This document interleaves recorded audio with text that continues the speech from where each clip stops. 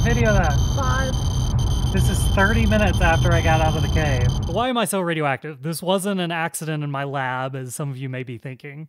I recently went to Roswell, New Mexico to see the National Championship air races.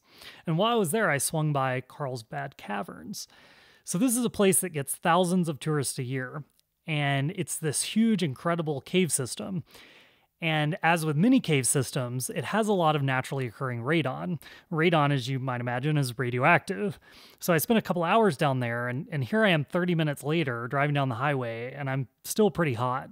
But if you're wondering if this means tourists are getting irradiated all the time, well, the answer is yes. But it's also probably not as bad as you think.